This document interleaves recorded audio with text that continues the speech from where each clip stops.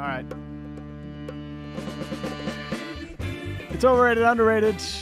You know how it goes. You give us topics. We tell you if they're overrated, underrated, or perfectly rated. Let's bring in producer Josh Elliott Wolf and Ben Basser into the conversation. We will start with this one. We got a lot of it. Yep. Including this one from Rando. Phil Kessel and his impact on the Vancouver Canucks.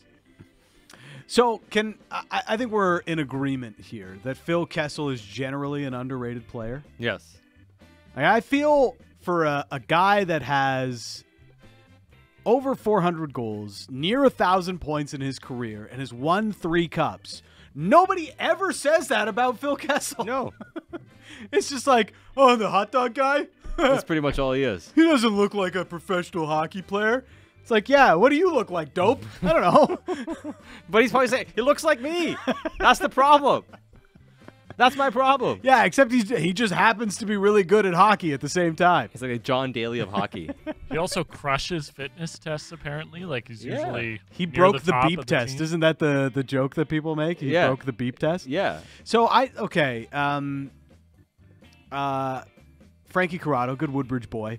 I've heard from some different people that have played with Phil Kessel in the past, and it's like it was more just like Kessel didn't always do, especially during training camp, like the other fitness things that guys were having to do, like all right, everybody go on the bike. Feels like going off to the washroom or something. He's like like, that. I'm good. But he's like the kid in your math class that sits in the back, sleeps through the whole class, and then aces every test.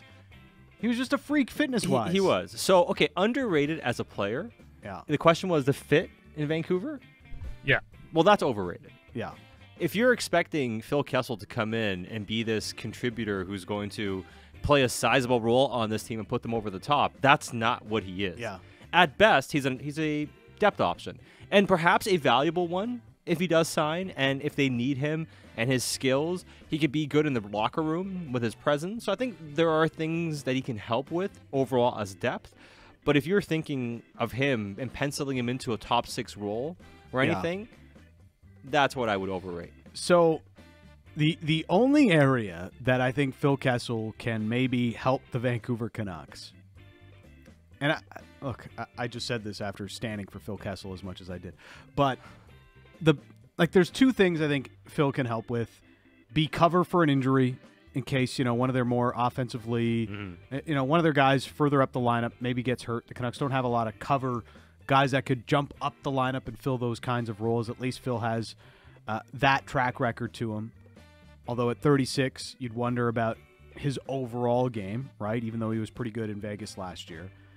But the thing is power play too. Like, I tried to look it up today. How many goals does the second power play unit have for the Vancouver Canucks? Does anybody have an exact number on this? It's 2? Yeah, It's 2. It's less than, you can count it on one hand. So my best research, I was like, okay, how many power play points does Connor Garland have? He's got 1. Yes. So well, that's why it's funny. Chances are the second power play unit hasn't done very much for the Vancouver Canucks. Well, that's why it's funny. As much as, and I agree, I would take Mikheyev off the power play, put Höglander on. Like, I don't dispute it. But when people, cite, like, Garland's power play points, like, he has 1 more power play point than Mikheyev. 1 more. So that's the area that maybe Phil can add a little bit of extra help, like improve this team on the margins, is their second power play unit. But I would also just be on board to have Phil Kessel join the Canucks, be a part of a team chasing down the President's Trophy, and at the same time get his 1,000th point as an NHL player. Because he's only 8 points away. Chances are he could get it. Yeah, he could. That would be a fun thing. Next one comes from Austin in Langley. Moving Ilya Mikheyev in the summer to keep Dakota Joshua and Teddy Bluger. Just want to say Austin and his crew, great folks that I saw at the Super Bowl Sunday party. Awesome. Just wanted to throw that out there. Yeah. Love our listeners here on Canucks. Oh, they're fantastic. They're the best. They're the best. Good Austin, guy, Austin, too. Great guy. And this text hurts me a little bit because I am a Mikheyev guy. I'm going to say overrated moving Mikheyev in the summer to keep Teddy Bluger and Dakota Joshua. Interesting. That's going to be a bit of a hot take, especially with the way Mikheyev's playing right now. Yeah. Well, if he gets his speed back next season and all of a sudden... That's kind of what I'm leaning towards, right? Like, can he get his speed back and then be a little bit more of the Ilya Mikheyev we expected to see? I would, for all the talk around Garland and Besser and how all of a sudden they figured it out this year, Can Mikheyev be the guy who Does bounces that back next year? next season, for instance? So I'm with you in terms of I've always liked Mikheyev. I do think he's not playing the best. I think he's seen some positive things here and there. But the idea of moving his money out and signing other players or having the space to do other things, I do think it could be an underrated move. If the trade-off is like 2 for 1, Joshua and Bluger for Mikheyev, then I take Joshua and Bluger. Okay. Maybe it doesn't have to be those two. It could be other names that you bring in. Yeah. Potentially with Mikheyev's money, too. So Got I'd this. be open to it, I guess. Got this Reluctantly. one on the text line. Goalie trade value and goalie deadline acquisitions. Overrated or underrated? I think goalie deadline acquisition is overrated. Not a single deadline acquisition in recent history has helped the team win a Stanley Cup. Jonas Corposalo last year. Yeah, they didn't win a Stanley Cup. No.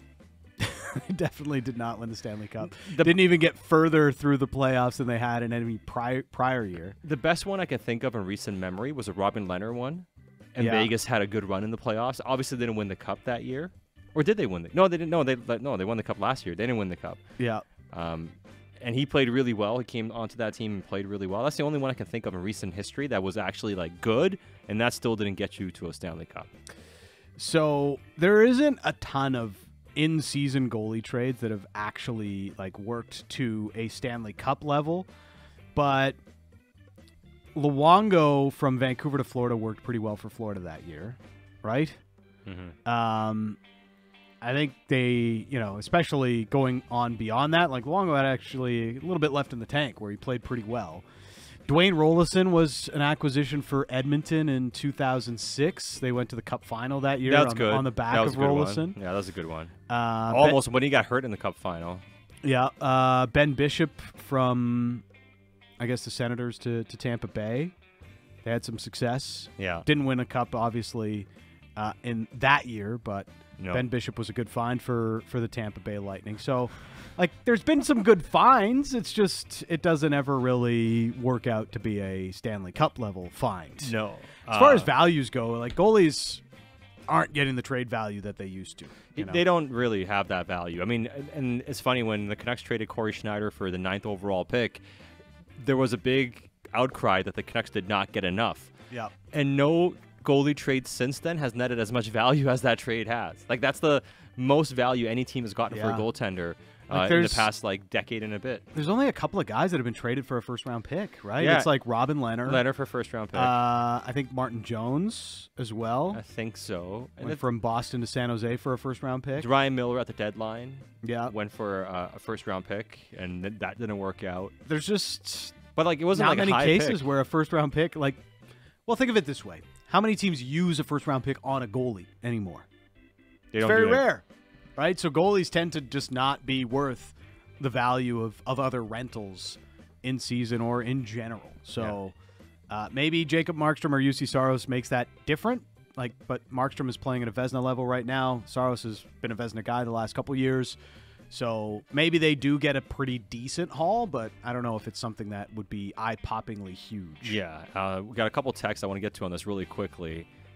Jeffro, Canucks gave up a second-round pick for Mika Norinen. Didn't quite work out. He was supposed to be the next Mika Kiprusoff, but that didn't happen. Orion and Langley. Was it just like, well, his name is Mika. Mika Kiprasov is pretty good. that must be adds up. it. Well, they There were it is. adds Adds up. both San Jose guys, Yeah. to some extent. You know what I mean? There's certain things there about them or whatever, yeah. and there was some value there potentially. But Kiprusoff, Ryan and Langley says, that was a good one too. Yeah. The Flames got Getting Kiprasov. almost won the Stanley Cup, and he was Yeah. a big part of it.